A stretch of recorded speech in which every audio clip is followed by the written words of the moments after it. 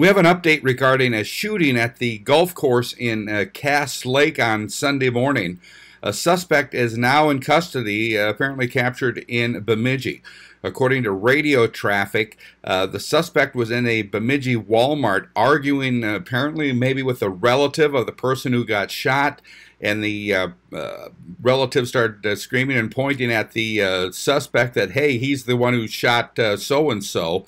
Employees called the police, and the suspect took off in his vehicle and was quickly arrested over by Menards in Bemidji.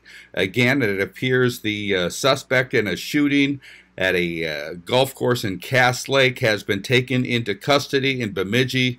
Much more information if and when formal charges are filed in this case.